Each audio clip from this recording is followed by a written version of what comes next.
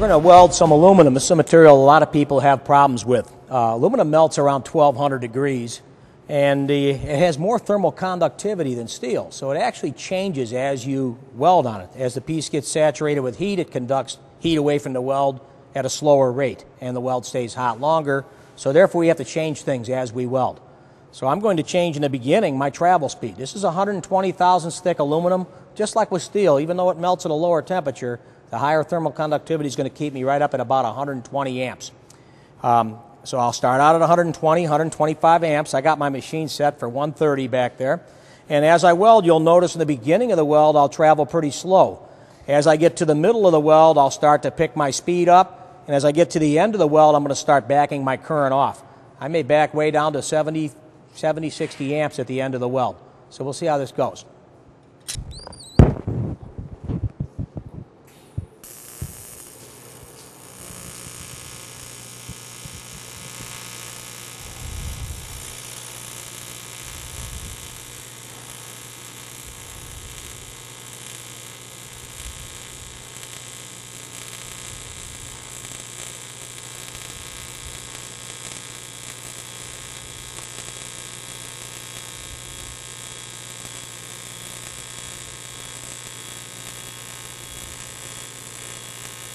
I'm picking up my travel speed now, still running the same amperage.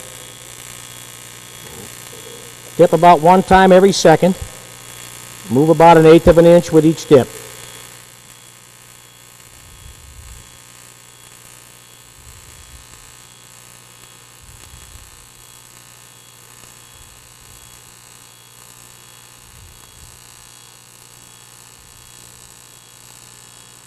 I'm going to start backing off my current now. It's getting pretty hot. I'm making an adjustment here. Current down, there's nowhere for the heat to go. At the very end, I'll back off, freeze the pot a little bit, add a little extra filler metal on the top. Very important at the end to fill that crater up. A concave crater causes cracks in some alloys of aluminum. So I backed off that foot pedal, added a little filler metal on the end, and filled that crater up so it was convex instead of concave.